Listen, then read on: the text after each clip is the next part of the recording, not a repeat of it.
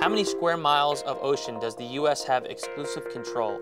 3.4 million square nautical miles, which is bigger than all 50 states. That is correct.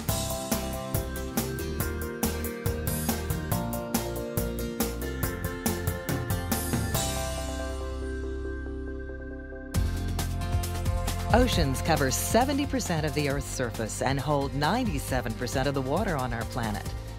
We are all dependent on our coasts and oceans for our livelihoods, health, and recreation.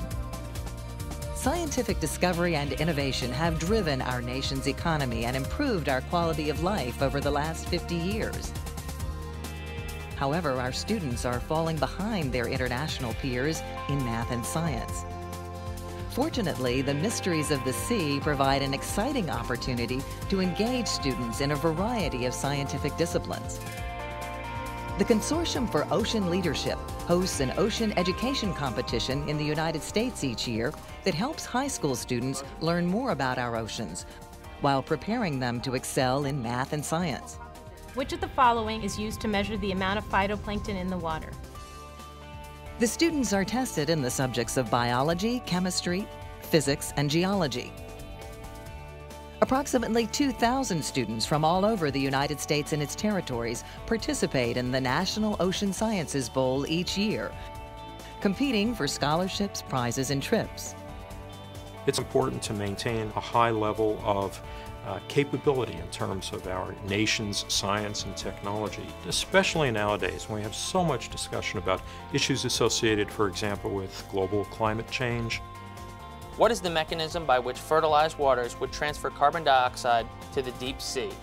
When they fertilize the water, a lot of phytoplankton start reproducing and they undergo photosynthesis, so they take in a lot of carbon dioxide for that, and when they die, they sink to the bottom of the ocean. We really need to understand the ocean to appreciate it and to preserve it. And from this standpoint, it's the future generations who have a major responsibility in improving our understanding of the ocean so that we can enjoy the resources that they provide and that we can also build up strong economic benefit from using the oceans. Category: biology. The common octopus is considered part of which mollusk class? A2. Cephalopoda.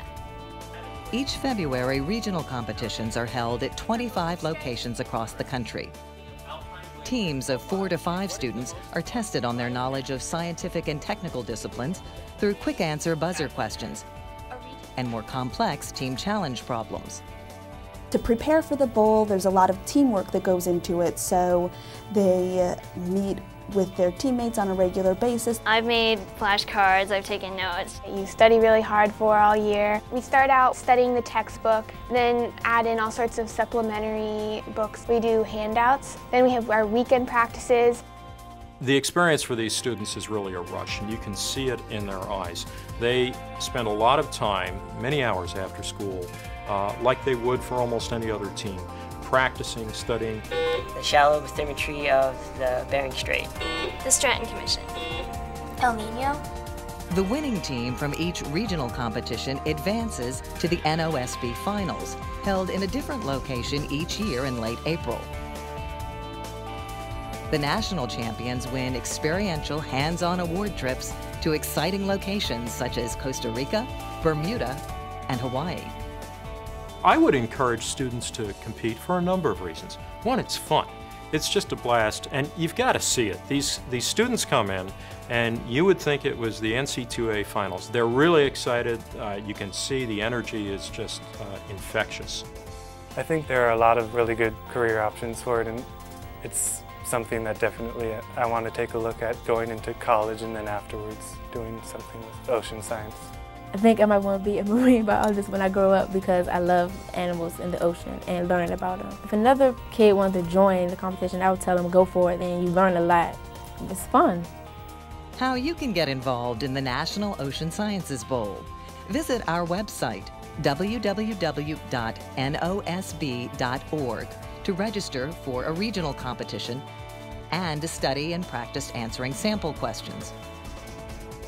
It's important for schools and communities to support this activity and to build our next generation of ocean leaders, because this is an important aspect of our society. science and technology, leadership, understanding of our environment, the role the oceans play.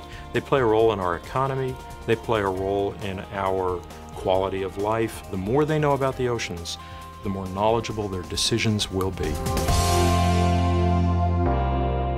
The NOSB is supported by U.S. government agencies as well as corporations, foundations, and other non-governmental organizations.